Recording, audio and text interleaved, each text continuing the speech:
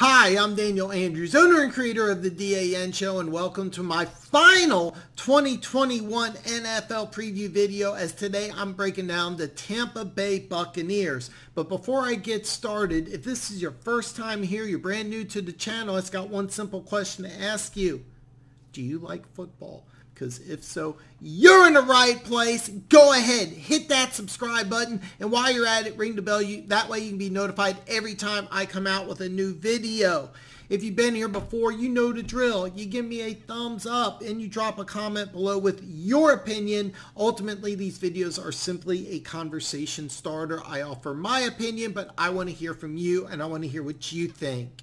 Here's how this video is going to work. I'm going to give you 3 things I like about the Tampa Bay Buccaneers, followed up by 3 things I don't like about the Bucs. But stick around to the end where I break down the Vegas over-under and I reveal if I'm going to put action down on the Bucs this year. So let's get started with the 3 things I like about the Tampa Bay Buccaneers. First thing I like about the Tampa Bay Buccaneers is that all starters return.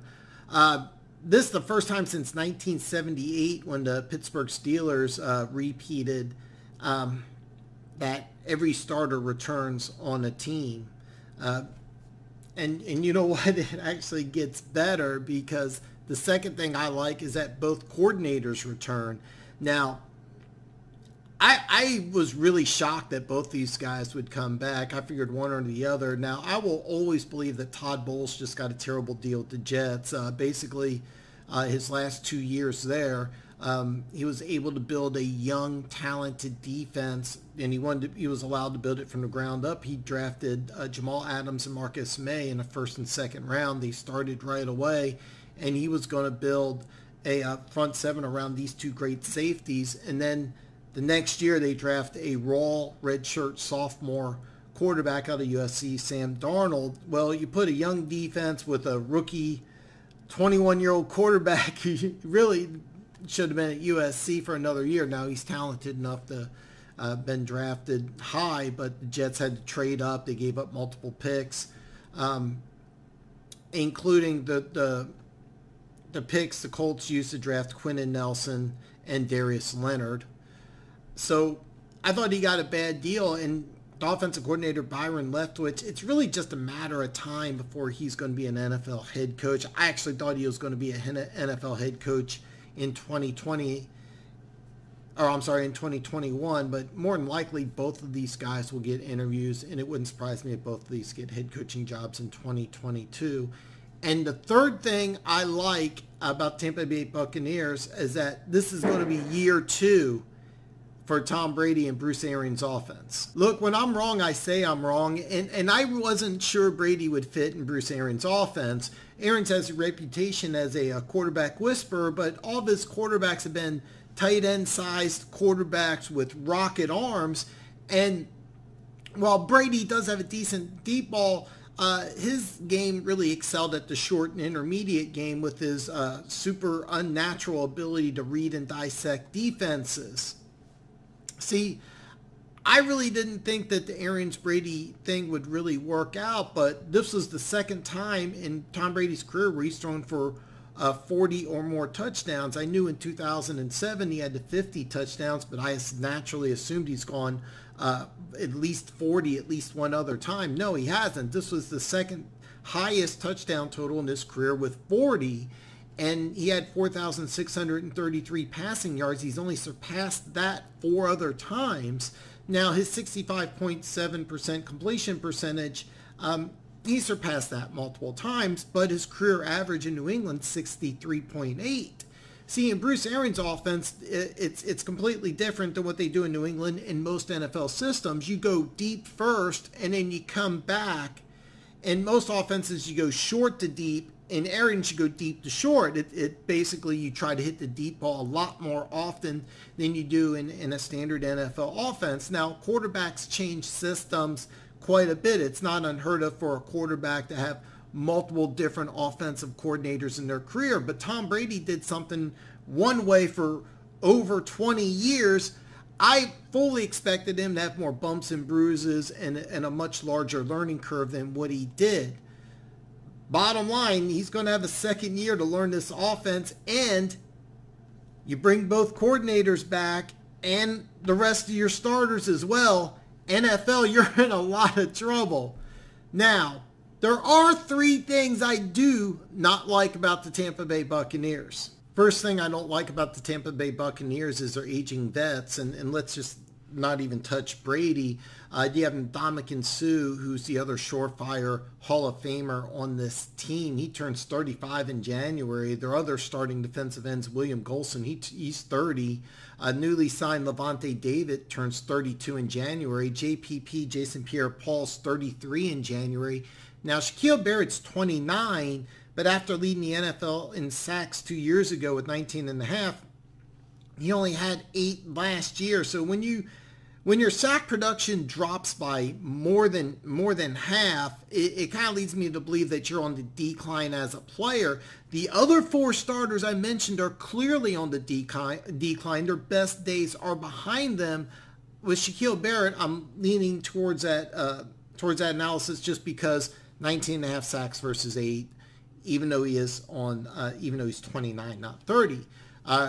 Rob Gronkowski, 32, visibly not the same player. Same thing with Antonio Brown, who's 33.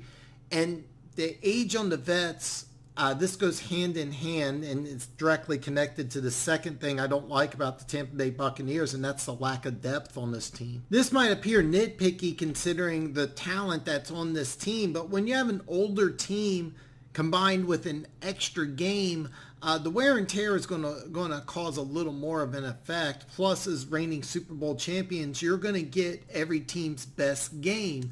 Now, this team was lucky and they entered the playoffs healthy last year. Key starters that were injured during the regular season came back healthy for the playoffs. And this is a common thing for all Super Bowl teams, that you have to enter the playoffs healthy. But bottom line, when you have an older team, you have nagging injuries that really just don't heal as quickly. So the combination of older team and lack of depth is going to be the Bucs' main thing that they have to overcome in 2021. Now, the third thing I don't like about the Tampa Bay Buccaneers is I do have secondary concerns. Last year, Tampa Bay was number 1 defensively in rushing yards, rushing touchdowns, and yards per carry. Teams did not and could not run against the Tampa Bay Bucs. However, Hall of Fame quarterback Tom Brady, who we talked about earlier, had a completion percentage of 65.7. That wasn't as good as opponents passing against Tampa Bay with 69% completion percentage against. Now, Tampa Bay did have 15 interceptions, which was tied for 7th in the NFL, and 48 sacks, which was tied for 4th. But their secondary is clearly their weakness, and the best player of that secondary last year was Antoine Winfield. He was a rookie who I think will actually get better. I really love this kid coming out of Minnesota. But the young corners that this team has really need to take an additional step up. And if you're asking why, it's because it's extremely unlikely you're going to be number 1 in rush attempts, rush yards, rush touchdowns, and yards per carry again. Going into 2021, you have to assume that you're not going to be the best rushing or run stopping team in the NFL and get 48 sacks. Now, you could get 48 sacks again because you got rookie Joe Turan, who will probably play a little bit this year, ideally not very much. And then Devin White, your second-year stud linebacker who had 9 last year, probably would be used in the same capacity of blitzing and getting sacks. So while there are a lot of good pieces on the Bucs, you do have to worry about that secondary. To recap, the 3 things I don't like about the Bucs is the aging vets, which goes hand in hand with the lack of depth, and there are secondary concerns on this team. Now, this is the advanced class. This is the money-making part of the show where I break down the Vegas over-under and I reveal if I'm going to put action down on the Tampa Bay Buccaneers. The over-under for the Tampa Bay Buccaneers is 12, and over 12 wins is -120, which means that if you think the Bucs are going to win more than 12 games, you have to wager $120 to win 100. But if you like the Bucs to win under 12 games, it's even money. A $100 wager will win you 100. To win the NFC South is -310, means you have to wager $310 to win 100. And to win the NFC is 200. So a $100 wager will win you 200.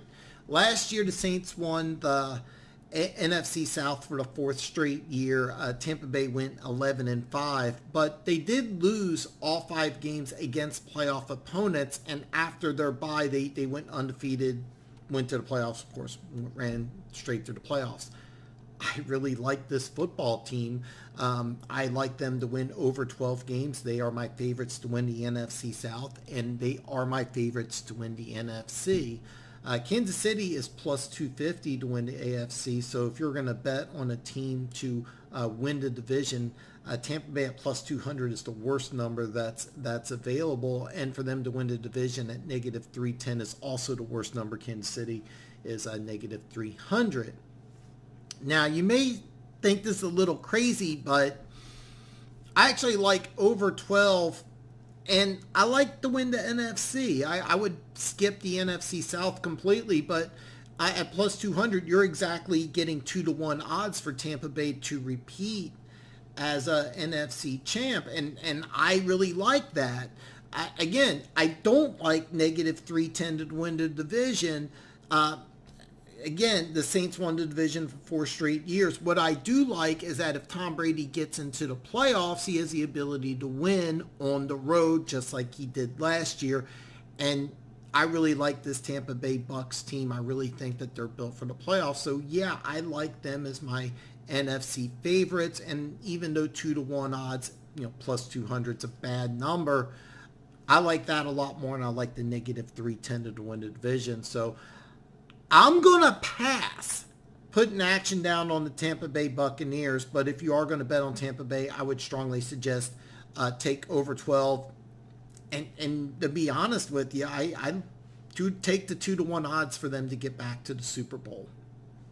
So listen, if you haven't yet, hit that subscribe button. It really helps me out. It means the absolute world to me.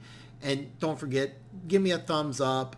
And most important, drop a comment below. These videos are simply conversation starters. I offer what I think. I really want to hear from you, your opinions, what's important. And also, if you're watching the premiere, which I'm releasing on Friday, you are in for a treat because I go live. I will be live tonight, 7:15 Central Standard Time. Preseason is over, and in 6 days you get to watch Tampa Bay start the season at home against the Dallas Cowboys. I'm excited. If you're watching this, you're excited. Join the show tonight. Have all your questions answered. It's going to be a great show.